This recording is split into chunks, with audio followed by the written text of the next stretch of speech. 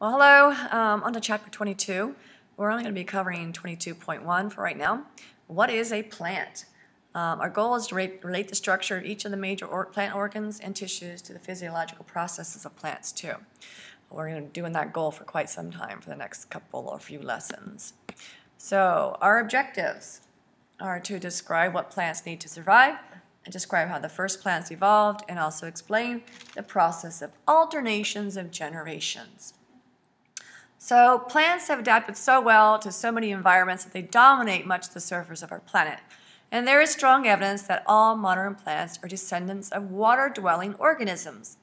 The appearance of plants on land was a major event in evolution.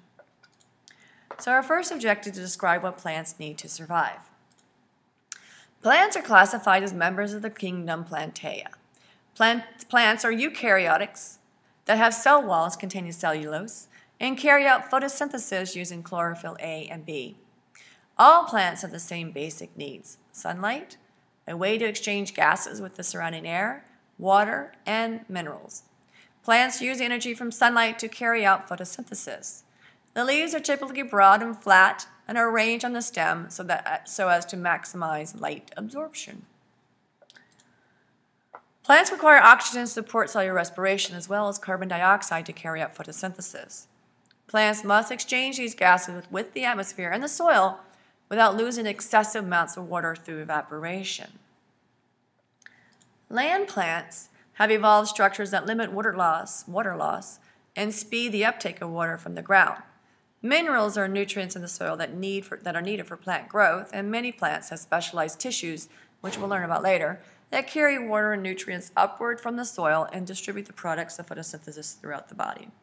So what do plants need to survive? You should know this: sunlight, gas exchange, water, and minerals. Objective 2 is to describe how the first plants evolved. The ancestors of today's plants were water-dwelling organisms similar to today's green algae. Although not as large and complex as many plants, green algae have cell walls and photosynthetic pigments that are identical to those of plants. Green algae also have reproductive cycles that are similar to plants too. Studies of the genomes of green algae suggest that they are so closely related to other plants that they should be considered part of the plant kingdom. The greatest challenge that early plants, The greatest challenge that early land plants faced was obtaining water. They met this challenge by growing close to the ground in damp locations. Fossils suggest the first true plants were dependent on water to complete their life cycles, and one of the earliest fossil vascular plants was Cooksonia, shown here. Several groups of plants evolved from the first land plants. One group developed into mosses. Another lineage gave rise to the ferns, cone-bearing plants, and then flowering plants.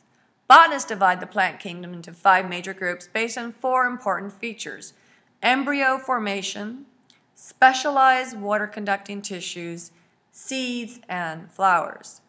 The relationships of plants groups is shown here.